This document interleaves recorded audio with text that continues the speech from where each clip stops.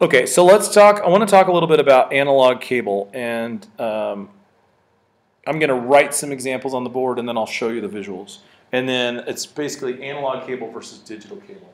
So, what do you think the requirement is for analog cable versus digital cable? Like, what are we really talking about? I say analog cable versus digital cable, or digital connectors.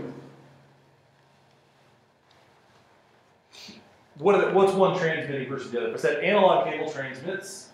One's in electrical, one's binary. Yeah, okay, so which one's electrical? Analog. Analog, right? So the analog signals carry electrical energy, or electricity, if we just get down to it. And digital carries what? Binary. Binary. Now, obviously, here's where the catch. I mean, it sounds really simple, but this is where people get confused.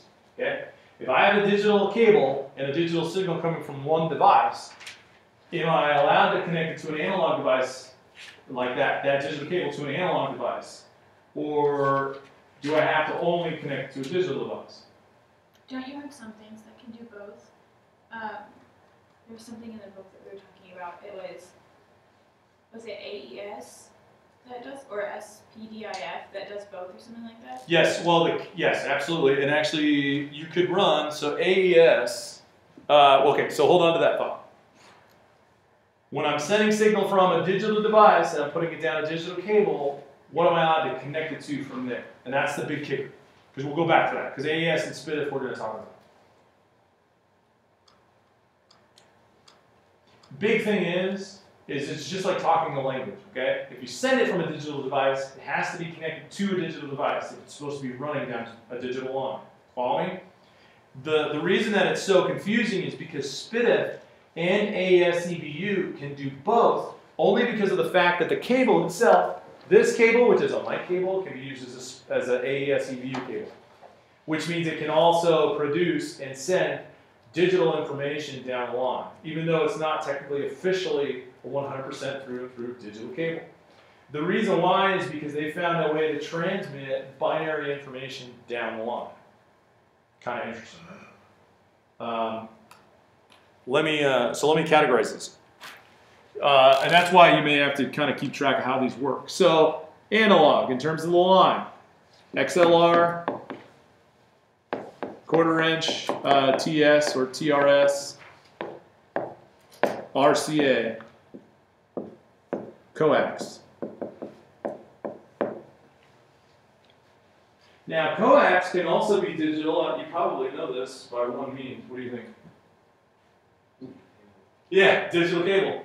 Essentially, yeah, digital cable.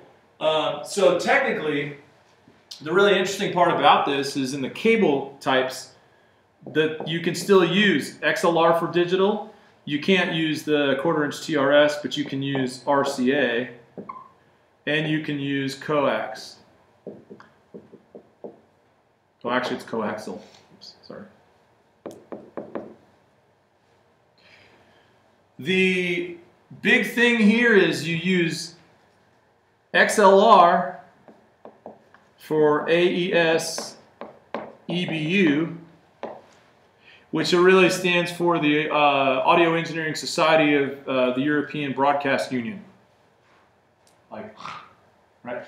Kind of a snooze, but so most people call it AES EBU. You can use RCA for something called SPDIF, Sony Philips Digital Interface. The weird part about this, and of course, you know, there are uses for coax and digital. The weird part about this is that there's one particular cable type that it is essentially 100% through and through digital. And it is optical.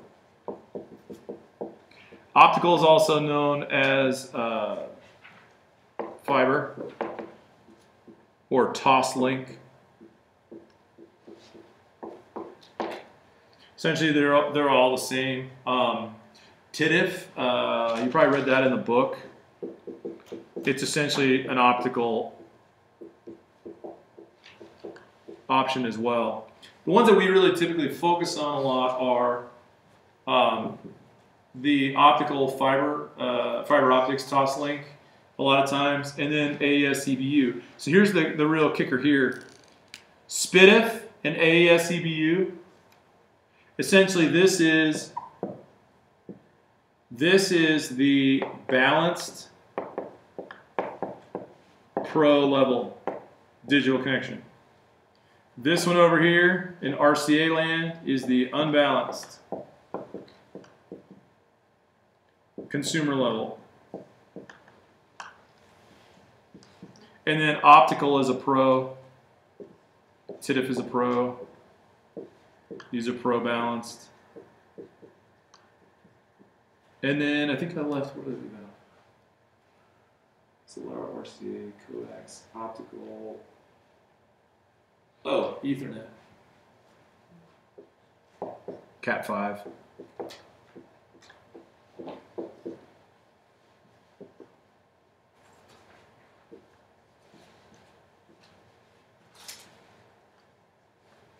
I mean, and we also have DB25 connectors, which is, you know, like analog large format multi-pin breakouts. But it's important to kind of get a gauge of which ones are supposed to be for which. You know, so like on the back of this device,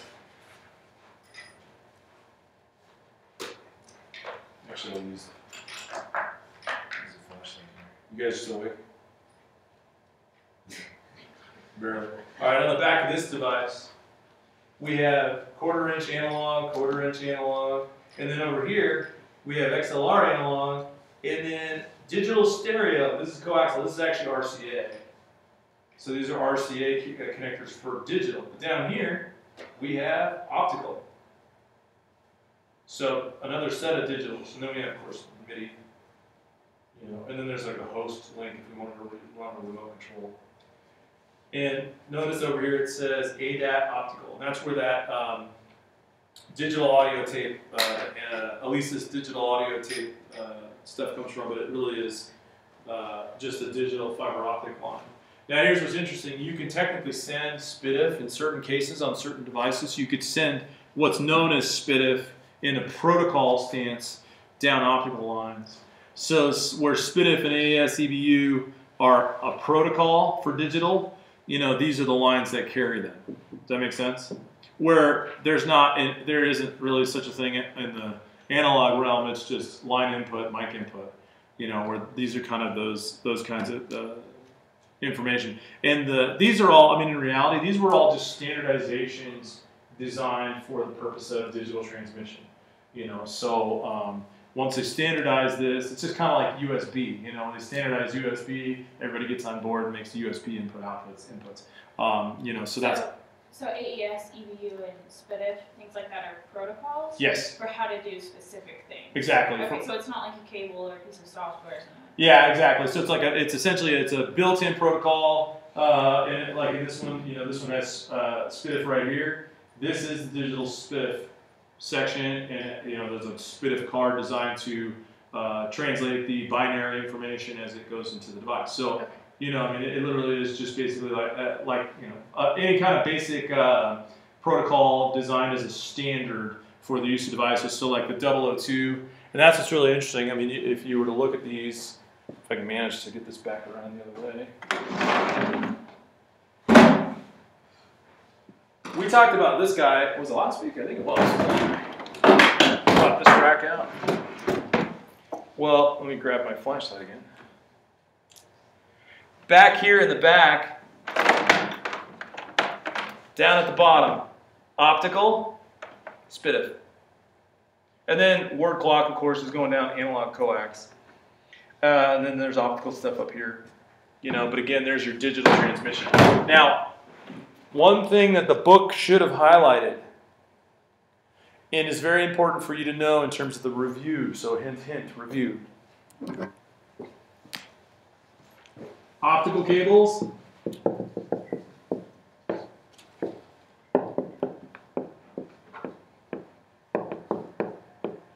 optical cables transmit 8 channels.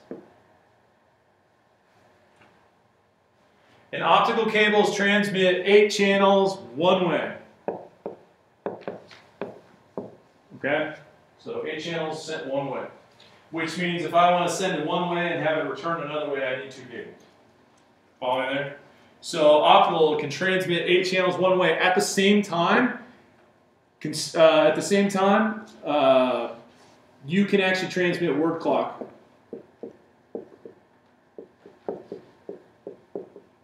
Sync. So a lot of these are designed to do that. A lot of your digital devices are designed to carry the clock. AES EBU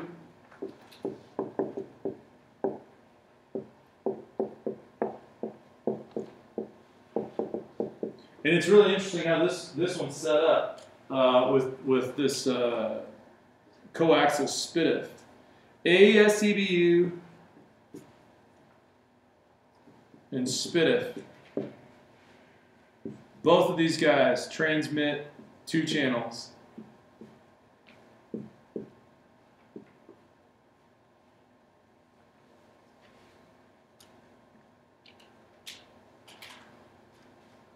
One way. The reason that's so important is because when you take a SPDIF channel, you plug in 1 channel, like 1 cable, and it's 2 channels. And that's the difference between like in the connectivity, because normally when you run an XLR standard, it's just running 1 channel. But it's because in the digital realm, this is really actually quite cool. In the digital realm, there are low-level transmissions.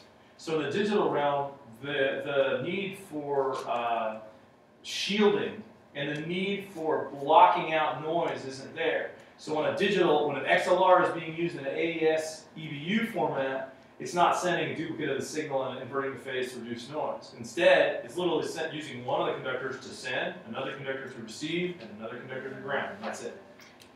So optical is an actual physical cable, right? Yes. Okay, I'm confused because you're comparing optical with the protocols. Yeah, optical. Okay, so optical essentially, yeah, because you're talking about, oh, I see, because you're talking about these. Optical uses, and that's how, it's interesting how this, optical uses protocol known as ADAT, sorry. Oh, yeah, that's fine. It's literally just known as ADAT, optical. Sorry, is the protocol. Okay. ADAT optical is the protocol. Optical cables are the cables. So yeah, they literally, I'm sorry, I apologize, because they kind of easily run one into another. ADAT is the protocol developed crazily enough in the 80s. Yeah, light pipe, essentially. A lot of times we know it as light pipe or optical, but ADAT optical is the protocol. And anytime you see in an audio interface ADAT, it's always carrying the brand, that icon, ADAT optical logo. You know, so that one has them in the back of those devices, and all the stuff in the studio has access to that as well. So yeah, it's an 8-channel, one-way word clock system that actually transmits 8 channels of audio. What I like about ADAT optical is that technically with an ADAT optical, and you saw how thin these lines were, there was one, I don't know if it's still sitting in the back, you could technically run several hundred feet of these. You could technically run several hundred feet of ADAT optical because it's at a low-level transmission and it won't have any particular issues with interference, and you can send 8 channels. Now, the new, and I guess if you want to, I don't think did the book talk about Dante? Okay, yeah, I don't think it did. It's such a new thing. Dante essentially uses Ethernet. This isn't going to be on the exam though, because it's such a new protocol. Dante essentially uses Ethernet to transmit its lines.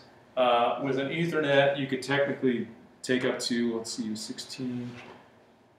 For the most I've seen right now as it stands are 24 channels down one line. They make a lot of these breakout boxes. I know you know what a channel snake is, but a channel snake, like these boxes, kind of are almost like a channel snake. This essentially, it's a studio panel because we're used to seeing this as a studio panel.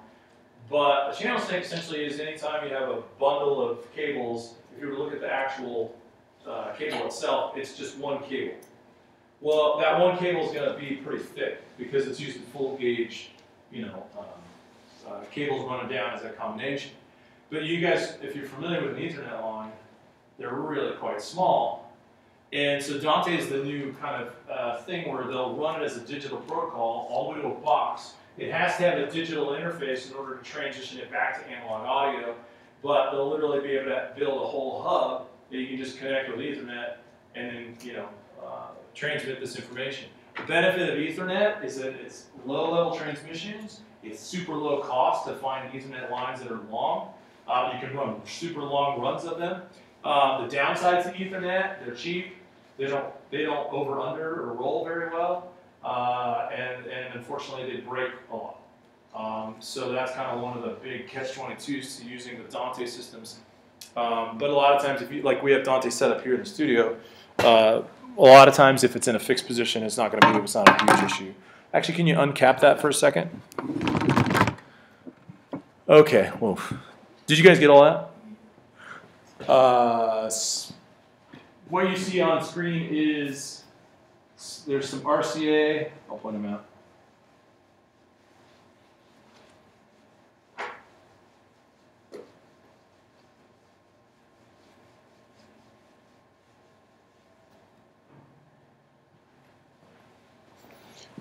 Okay, RCA. This is a coax cable, a little bit different with the connector types. And then this is your standard coax cable that you guys are pretty familiar with. But if we were to go look at XLR, there's this. You guys are familiar with that. Oh.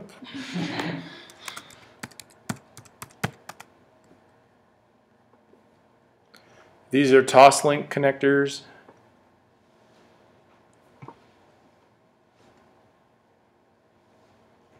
And I don't know if they have any heavy-duty ones in here.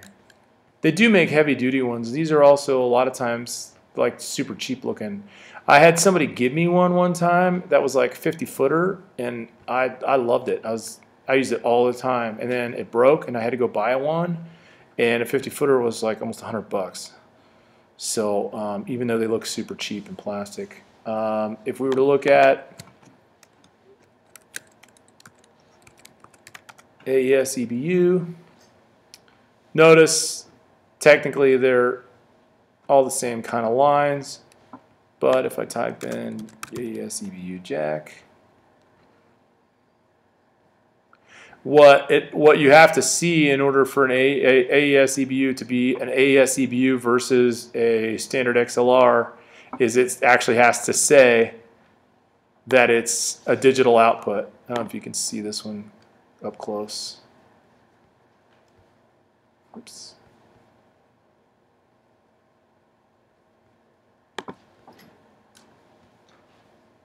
Oh yeah, here we go. So notice analog, here are analog input, output. Over here, digital AES EBU, in and out. Notice it's a single cable each way, right? So the maximum channel capacity you could have on an AES EBU was how much? Maximum channel capacity. 80. On the AES EBU.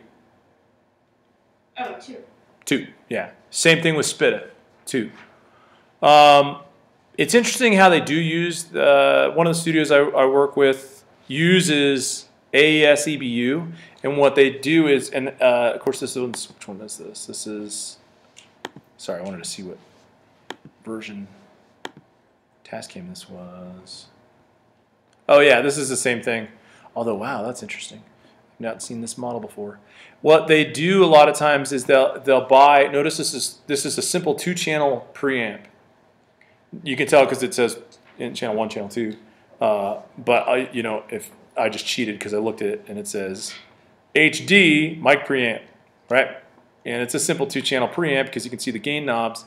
But what they'll do is a large, higher end studios, like the smaller studios can do this too. You'll go buy like a $2,000 preamp, digital preamp that only has 2 channels. And what it's really good at are, handling anything that only requires 1 input or 2 versus some that require 10. So you can use a lot of vocals and guitars and things like that. And what you'll do is you'll use the preamp as the input, and instead of sending it from the preamp analog to the inputs of the digital workstation, you're going to send it AES EBU, so that the clock sync is locked to it. And then what they'll also do is in large format studios, we don't bounce out. Any of you who use DAW software and are used to bounce out exports, we don't do that on the high-end studios. A lot of times in a high-end studio, what you do is a reprint. And you would literally record back into the system. And what that requires is if you're doing it analog, it requires you to actually patch an output back into an input. And the reason it's done like that is because when you're mixing on a large format console, you're mixing out of the box instead of in the box in Pro Tools. You're mixing on a physical device or running through a bunch of external gear, and you have to be able to route it back. So the cleanest way to do it is to send it back, send it out digital, and or send it out to the console and send it back into the console through a nice high-end HD preamp that's going to have essentially the highest level of quality you can get on those two channels. And you pump that back in digitally back into the DAW. So that's kind of how that works. So I think that handled our... Really quick question on like digital cable again. Yes. So could you use like a 3-pin XLR as a data cable, or do you have to go up to 5-pin or 4-pin to do that? Well, specifically like for light, are you talking about for lighting? Yeah, I mean, lighting is designed for, the data lines are designed for DMX to use more than your standard 3-pin. In most cases, you'll see 5, but you'd even see DMX run a 7. Yeah, it's really awkward when you run into one, but it's protocol that's designed specifically for the controller, because what the controller is going to hit the actual hub that's producing the power for the system or whatnot. You can though run XLR as data jumpers once you hit the breakout. So like a lot of times in a lighting system, you'll run a 5-pin DMX line from the controller to the main power hub on stage, and then from there you can actually route from there. You can either do SOCO lines or you can do XLR lines direct to the lighting data points themselves. So they make a lot of the PAR 64 cans, your standard lighting can, in both LED and the old school standard bulbs. And they make those essentially with the XLR input for their data line. And it's only because on their given channels, they're not required to have a 5-pin. Okay. But the 5-pin's designed as the communication. So like moving lines and like smart instruments, you have to have that 5-pin. Yeah, well, and essentially it's designed to send more information than's needed by the dumb cans, but stuff that can be very important for moving fixtures. Yeah, okay.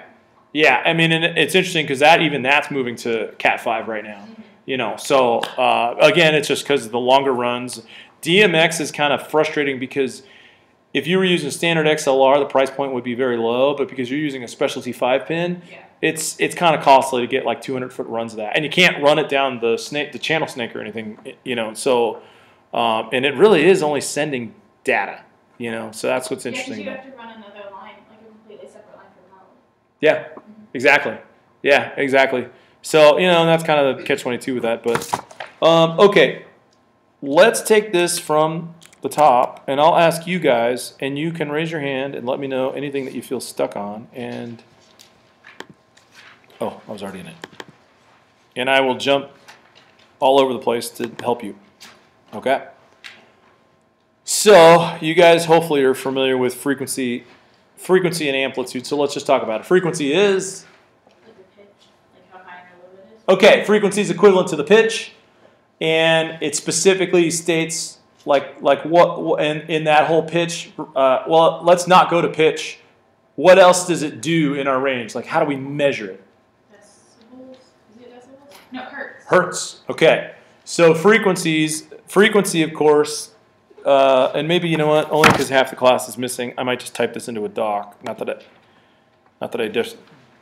I really want to desperately share it with people as a doc, but because I want you to actually be able to see it on screen instead of me writing it on the board, and them going, oh, well, I don't know what he's writing on the board at all. So let me just do that real quick.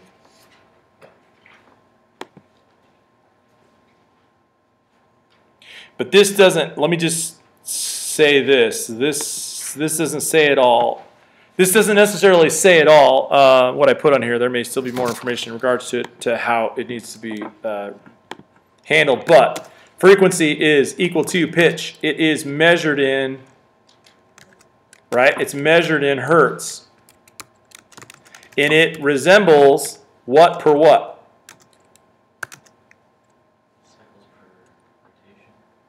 Yeah, per, almost there. Per second, okay? So I'm going to save this as a midterm review with notes.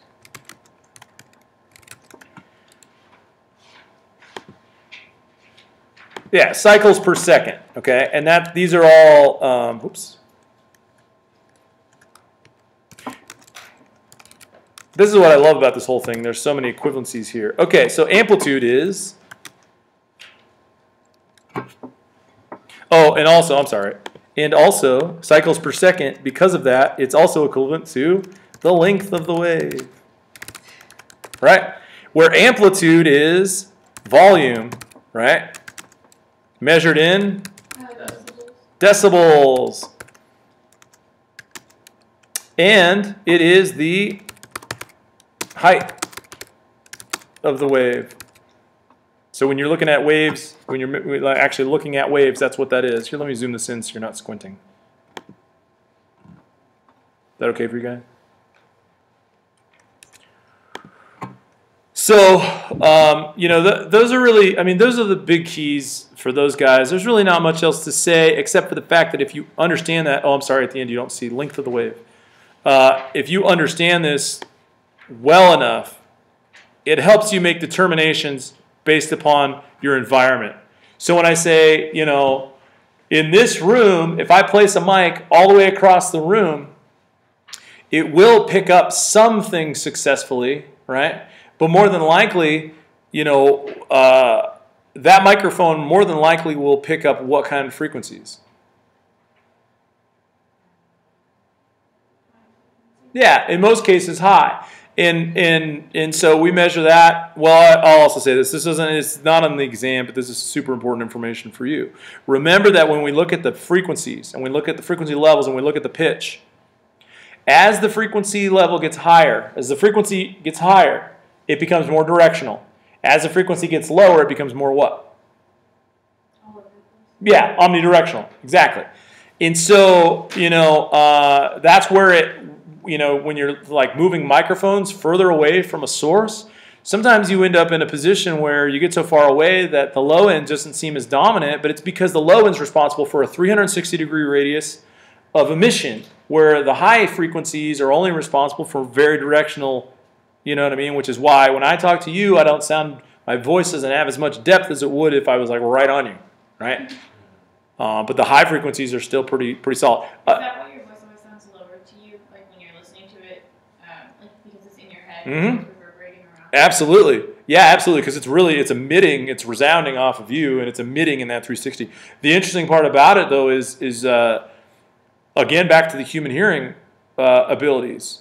We weren't designed to have really super low frequencies because we were literally designed, our ear is essentially a transducer, right? And it's translating acoustical energy into neurons, which our brain will filter out and make decisions on.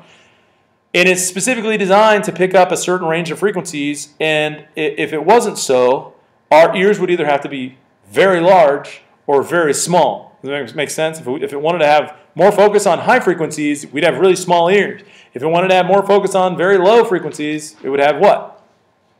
We'd have huge ears, right? Remembering that those transducer sizes do something, right? They mean something. How they emit, how they respond, how they pick up. That's kind of why you need those kinds of things.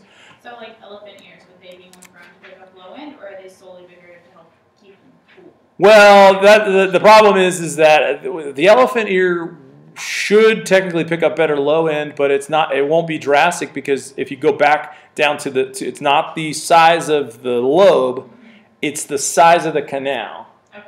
You know what I mean? Which my assumption is it's probably something more along this lines, or maybe a little bigger. But it's not like it's like this big compared to ours, right? You know, so there's some food for thought. But next time I see an elephant, I will totally ask him.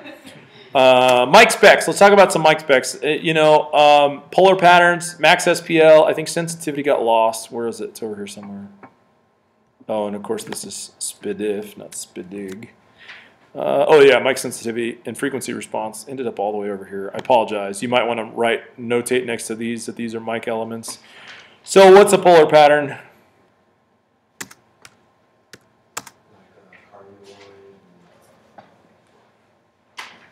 Kinda. Well, the polar patterns, I'm sorry, I should say, and I think, add this to this, you should, I would add this pickup pattern, because technically the pickup pattern is the style. Cardioid. What else do we have? I mentioned one before.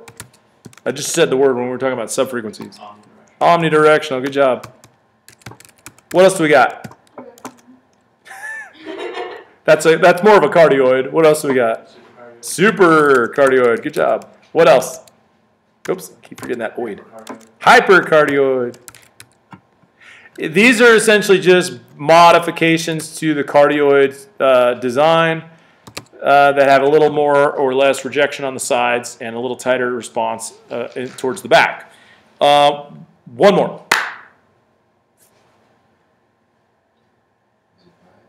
Yes, bidirectional. Bidirectional is also known as, sorry, I'll zoom out so you can see that a little better. What's bidirectional also known as? Figure eight. Good job, bud. Figure eight. Now, when it comes to polar patterns, it's important to note that polar patterns essentially are specifically talking about the 360-degree representation. So I'm going to put that here. It's a 360 representation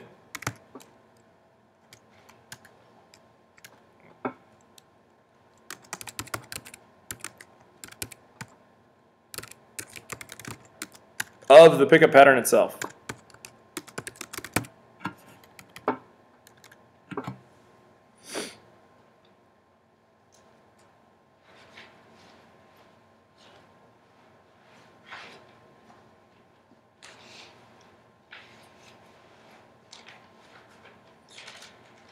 All right, so what's max SPL?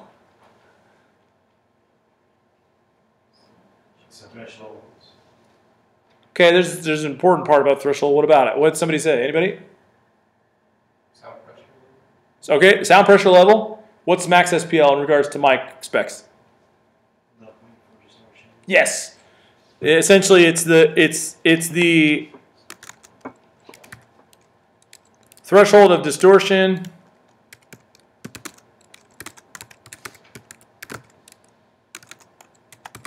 highest sound pressure that the mic can withstand. I'll just put mic can withstand. Not bad, right? Okay, so that's kind of an interesting thing. So like the polar pattern is going to decide how the figure of the shape of the mic is going to look. The max SPL tells us when it will distort. What did the sensitivity do for us? It's way down here at the bottom. It is, I'm just going to put this in here, it essentially is the dynamic response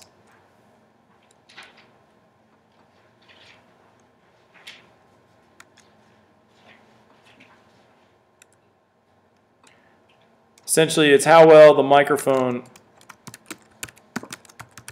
represents dynamics. Now the frequency response, of course, is the frequency response essentially is how well the mic represents what?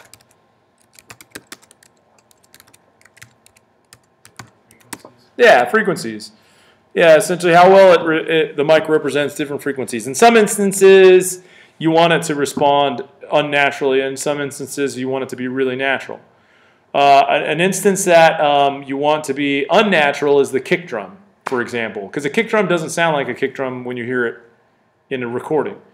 It sounds big, it sounds huge, you know, it's got all this power, but if I go play it in there and you listen to it in this room, it's going to kind of sound flat, not very, there's no sub, like when I play that, your bottom doesn't vibrate, but when you play it in your car, it does, you know what I mean? Like, so it's a little unnatural in terms of its frequency response, but it's designed that way, and that's something you would have to look at.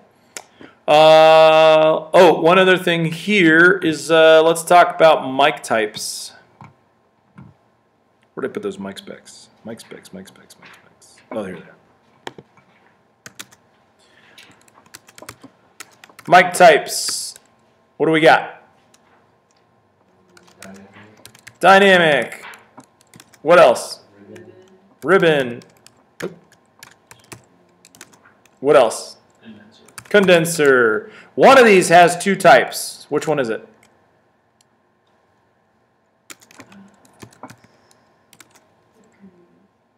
Yep, condensers, small and large. Let's talk about these guys. Which out of the three, which one of these is most sensitive, fragile? Ribbon. The ribbon. Out of the three, which one of these is most robust? Dynamic. Which one of these has the highest max SPL, typically? Dynamic. Which one of these ends up having typically the fullest frequency response?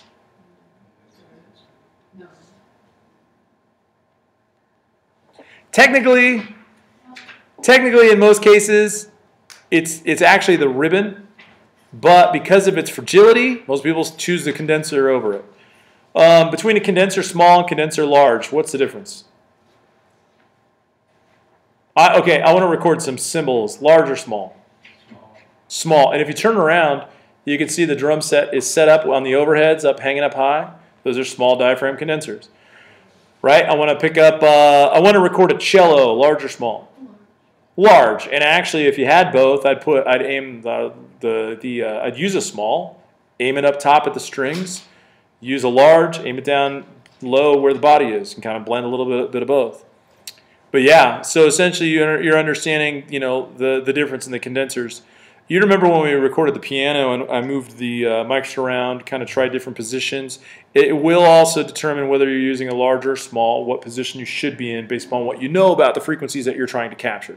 You know, so that's kind of something to keep in mind. Ribbons have a really interesting situation. The ribbons are fixed on a specific pickup pattern. What is it? You remember? Ribbon mics have a very specific pickup pattern, where the condenser mics could be all types. Yes, bidirectional. Exactly. So the ribbon mic has the ability to, or I should say, doesn't have the ability. Essentially, it's designed that way to be a bidirectional mic. What was it that you said? The ribbon's actually better at it, but people pick the condenser over it? The full frequency response. Yeah. Well, you have to remember that back in the day, because ribbons are, the old vintage ribbons carry a different signal to noise ratio. You know, so they're not as efficient, even though they sound better. Kind of a catch-22. You said the dynamic or more robust? Yes. What does that mean again? Like you could throw it from the top of a building and you could pick it up and still use it. Which is if you were to go online, that's the Shure drop mic test is a thing. It's like an actual thing. I mean, it is. Yeah, I mean, in reality, you could easily just, you know, slam that thing against the wall and keep on going. Well, the one benefit it has is there's a gap between the capsule top and the actual diaphragm of the mic. So in most cases, that gap allows you that much grace room for when it has an impact. And because the capsule sizes are so small, it's really difficult to have a dent even larger than that. So you can just twist off the cap, put a new one on, good to go. About $15. It's a quick fix. Dither. Oh, that's white noise that you add. Yes. Do you remember why? I like this. To help capture the low end, or to. I'm going to put what you put. I like that. Essentially, well, I should say this. It's randomized noise, but But just to kind of help you, but essentially it's white. White noise is randomized noise, but essentially it kind of helps you kind of fill in how this works. And what it's used for is it's to replace the audible difference, or shield or mask. Maybe mask is a better word. The audible difference from changing your dynamic resolution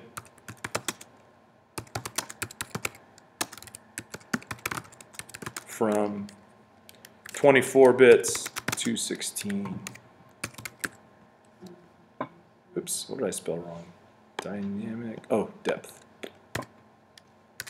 Oh, so like when you're transferring from analog to digital. Not necessarily when you're transferring from 24-bit to 16-bit in the digital domain. Yeah. So when you're going to 16-bit, is that just, why is that better than 24-bit? Well, it's not. It's just that in most force mediums, see, and that's interesting that you said that.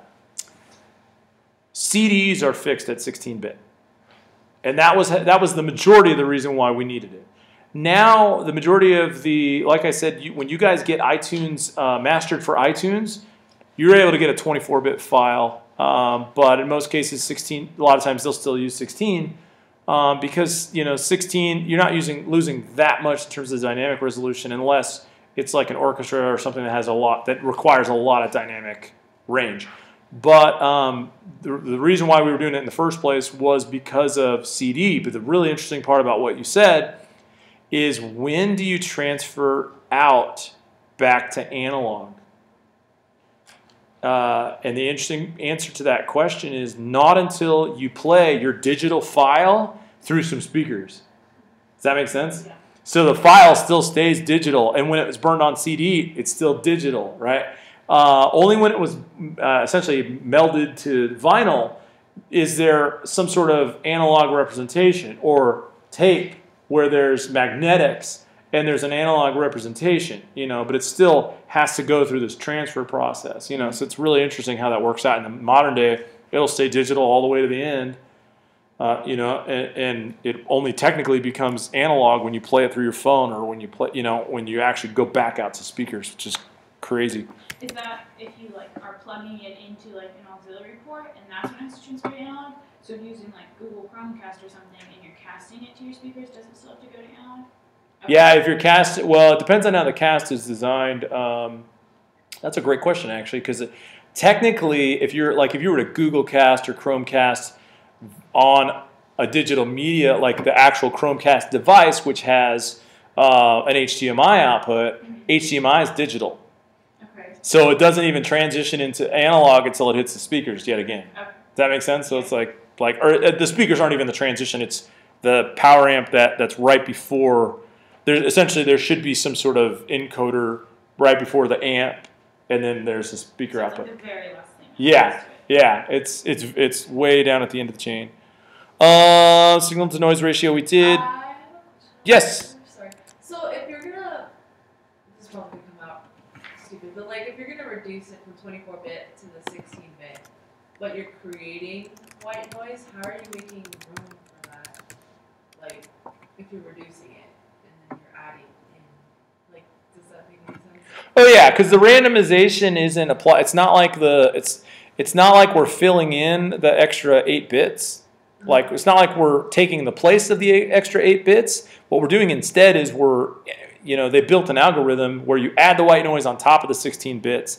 But by adding the white noise, it subdues the amount of difference between the resolutions. Or it kind of, by adding a little bit of a noise floor, it kind of takes away from the focal point of there being a resolution change. So again, it's still kind of only masking it. You would still kind of hear a difference. And in some of the algorithm types, what they try to do is when the dither comes down, they pick the significant bits that are being used as the ones that we keep versus just taking any of the 16.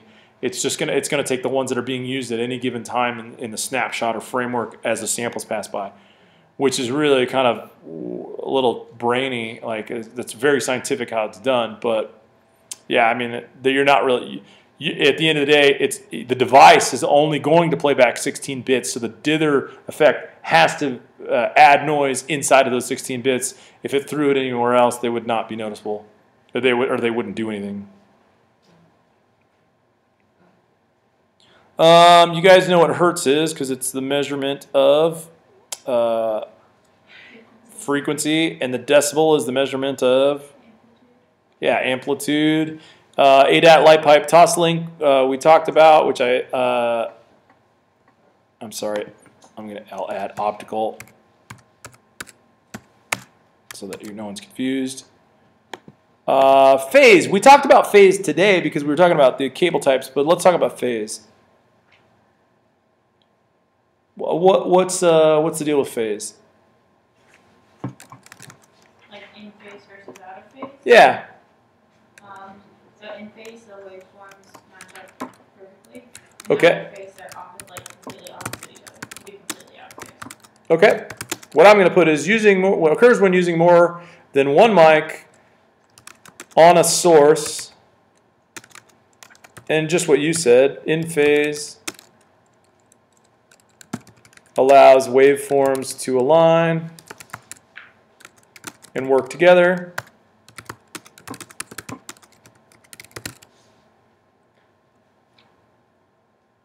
Where out of phase creates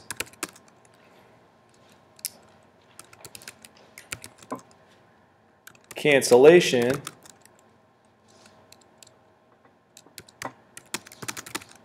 due to the waveform being out of sync.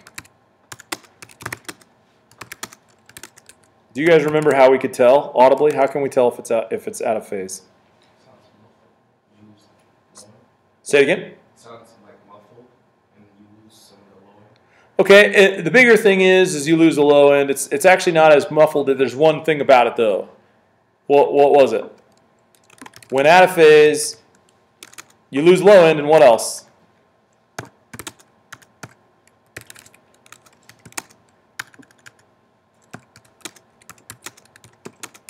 Oops. And the high frequencies sound swishy.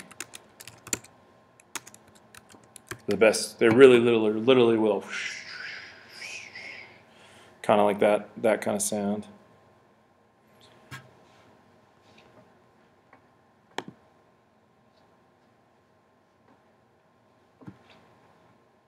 Sorry, I know that's a lot of stuff, but we're almost there. You guys want to take a break? It's 4:12. We're okay? Huh?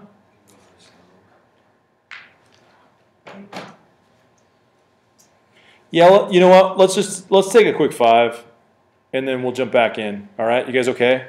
Hanging in there, Dylan?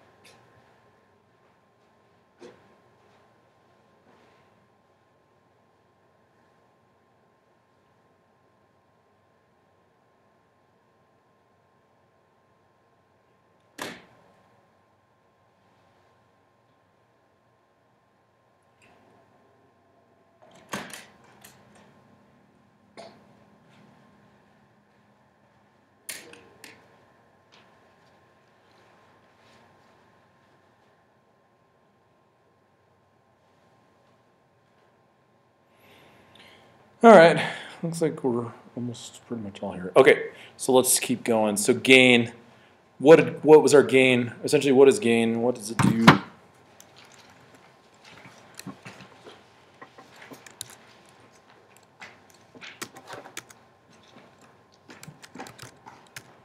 Oh gee, hold on.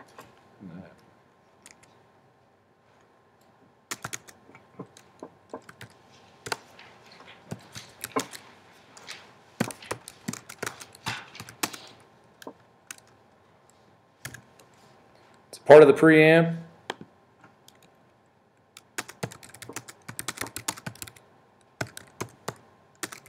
That applies level to the mic. Pretty simple, right?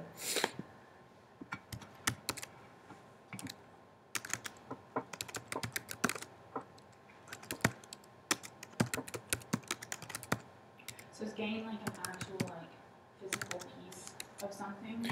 Yeah, so a lot of times it's like it's an actual device that when they work on it, it's technically an amp, Okay. like in that schematic. But we always know it as gain, and you'll always see the knob as gain on on different devices. Does that make sense? Sometimes you'll see it as trim. Most often you see it as gain. I'm just typing in here those notes to kind of catch up on where we were. AES EBU Digital Pro Level Protocol. It's 2 channels, one way, uses XLR cable.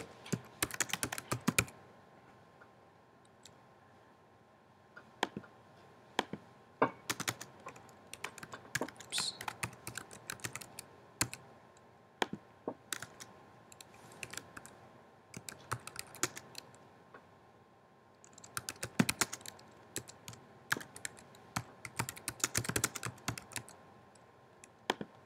The XLR is a balance, your general balance cable designed for mics.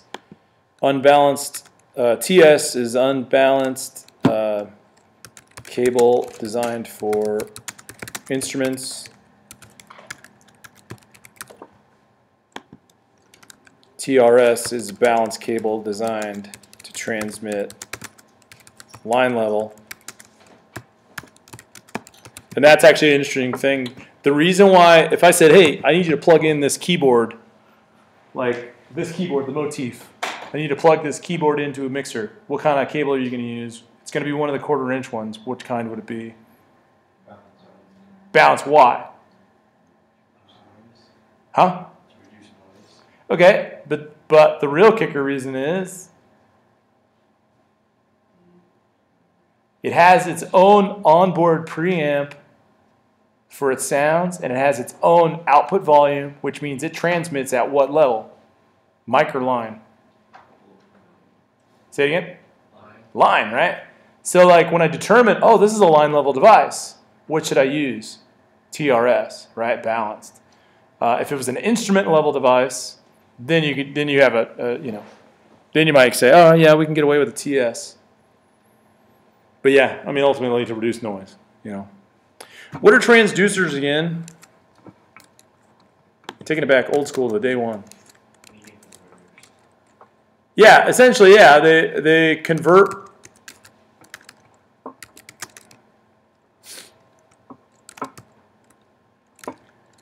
acoustic energy to electric.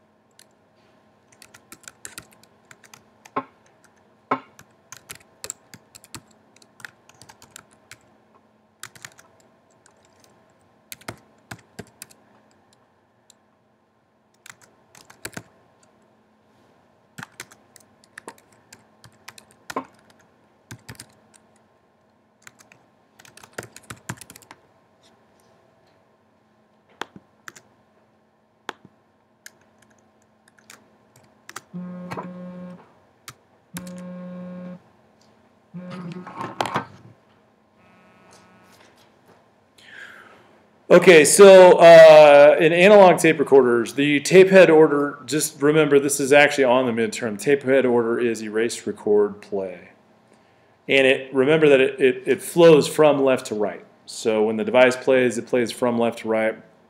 And it could actually, there are some analog tape recorders that are designed to play the other direction, so that if you record in one direction, you could record in one direction and you could reverse direction and be able to record in another direction.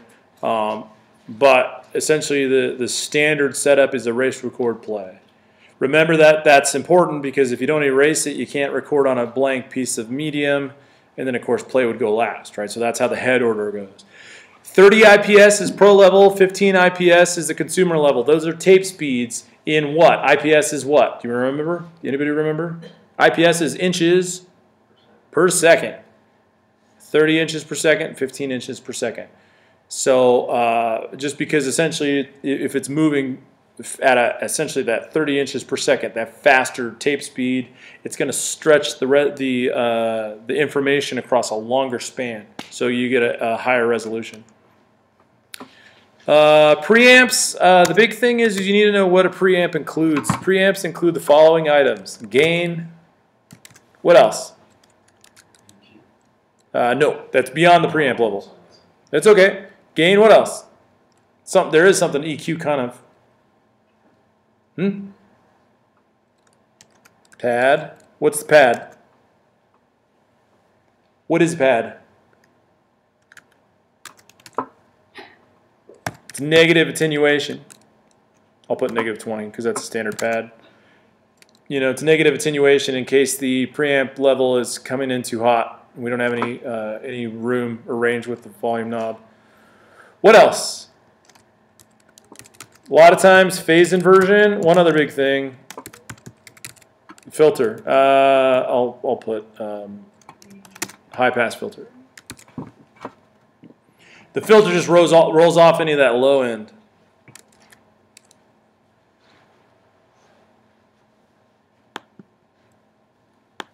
Now, there's a mixer solo button and a mixer mute button. What do you think those are? Okay, so one channel or select group of channels.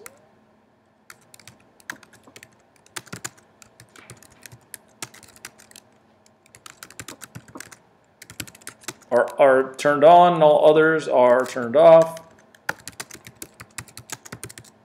The mixer mute button essentially turns off a channel.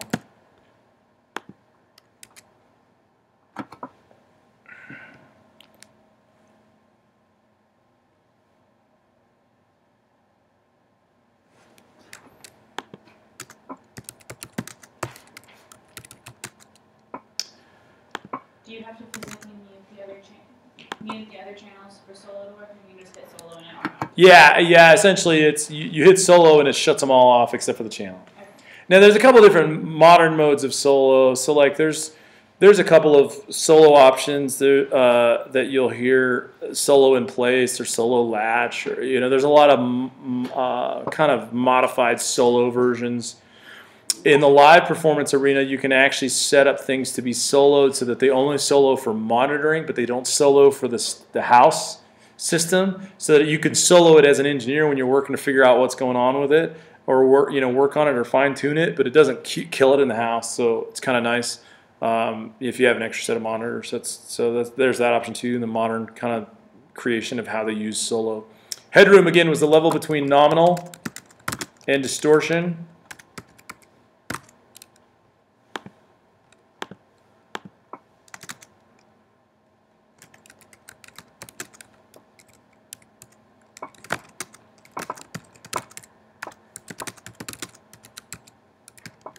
The pad is a negative attenuation to allow for more headroom at the preamp.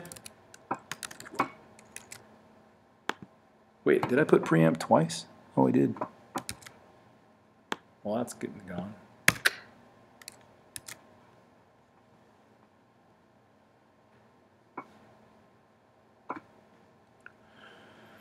Now, there's only a couple other things I think that we haven't done. Proximity effect, the Fletcher-Munson curve, and adding decibels.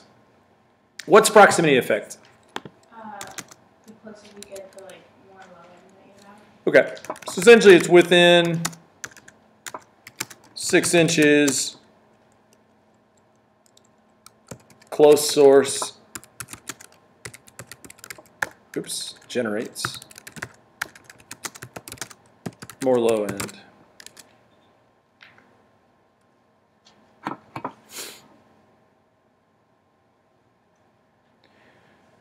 I'm going to jump to adding decibels at the very end of the list, and I'll jump back to this Fletcher-Munson curve.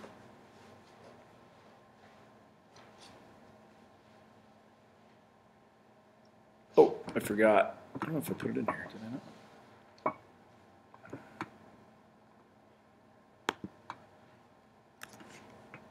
Oh, it is down here. Way at the end. Sorry. So, do you guys remember what the average was if we added if I said, hey, I have an 80 dB sound source and I add another 80 dB sound source? Almost. 3. When I combine them, instead of having 160 decibels, the mathematical equation using the logarithmic scale, which we talked about logs that one day in the 20 log system, it's a huge calculation that really comes down to about an average of 3 decibels and change.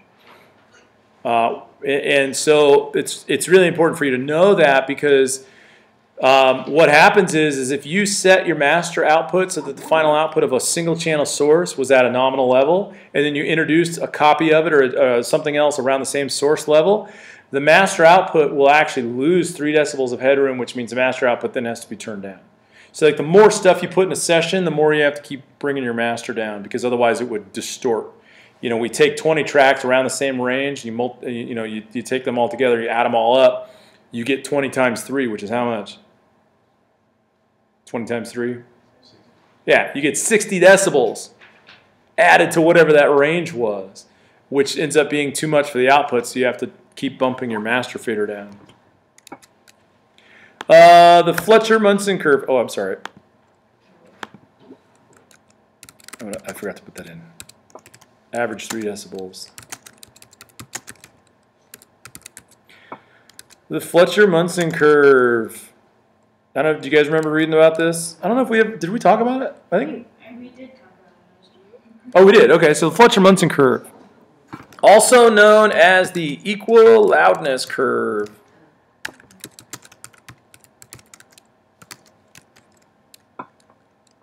Which eventually really just states at low levels, our ears,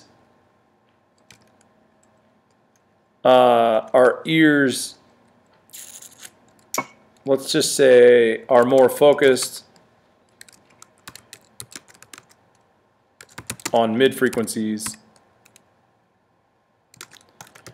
while at high levels, low end and high end even out with mid frequencies.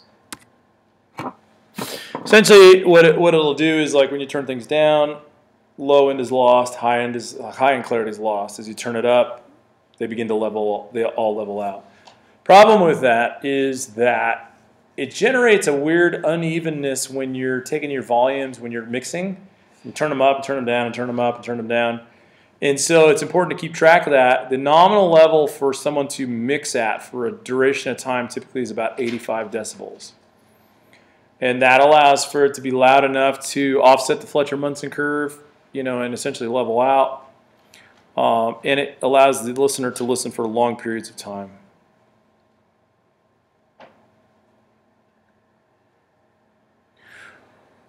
That's pretty much it, except I forgot to mention block diagrams will be on here. And I'm trying to remember where I put them.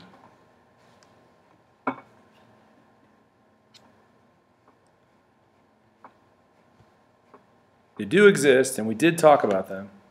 I just forget which week that was. Is this I have a block diagram right here. Ah, there we go. Yeah. Yeah, hold on to that. I'm just going to cycle through this real quick. It might take a good 30 seconds for it to do. I don't know why it does this transition where it dims, but it takes forever to do it. And then it, yeah, we're almost there, almost there, almost there.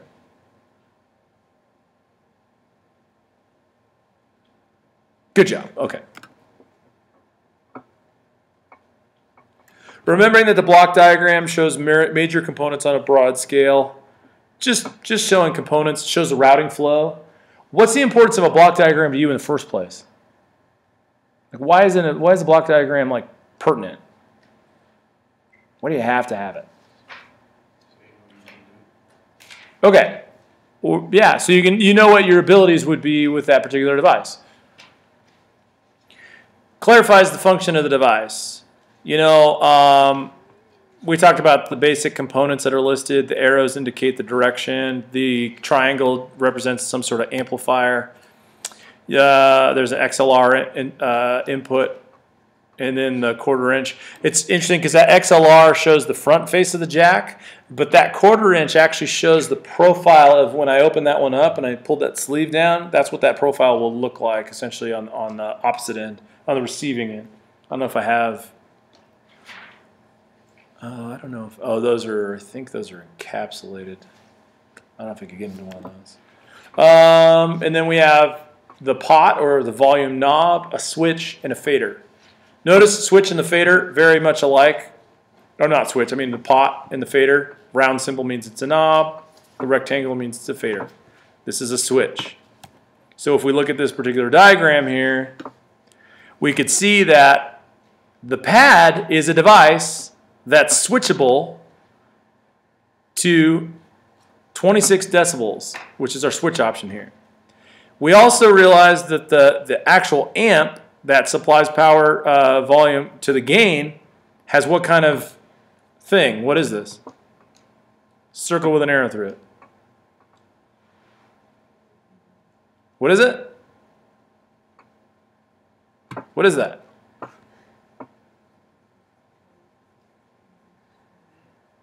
What is it?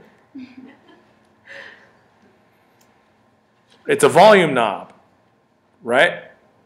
So a potentiometer, essentially a pot, it's just a volume knob. It's a scientific name for, or the official name for a volume knob. What's underneath the volume knob? The device that actually is doing the controlling. So this right here is your gain knob. Rotary, okay?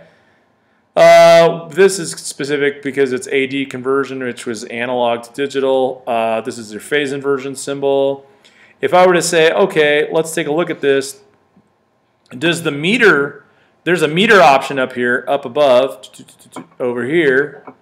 Does the meter itself happen before or after the EQ? Let me zoom in if this helps you. Here's the meter, before or after the EQ. Who says after? Hands. Who says before? Why? So what happens is that actually if you follow the signal line, it breaks off over here. And the reason it shows it over here is because it technically is set to start before the EQ. But there's an option for metering. If you activate dynamics, metering comes post dynamics. And if you switch it to this delay path, it has another option right here. Kind of confusing, huh? But you kind of have to follow these paths. Now, here's the big question. What happens when I send this signal to bus 1?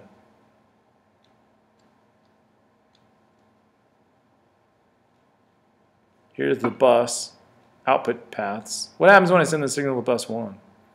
How's it going to be represented in the panner, in panning? Left. And we know that because the pan has two sides, left and right. And 1 is only on left. It's not on both. 2 is on right. 3 is on left. 4 is on right. Pretty simple, right? Okay. Yeah, I mean, as long as you're understanding how to read these, I think in the exam question, it shows you a couple of them, and it just asks us a question about what the difference is between them.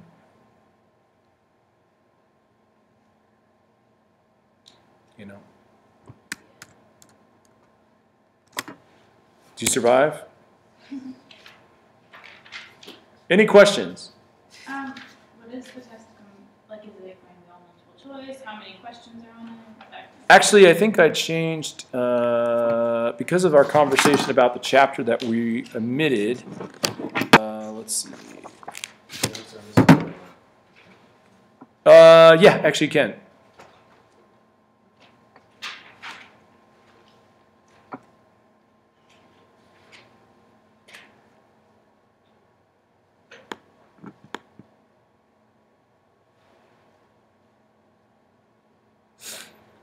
Sorry.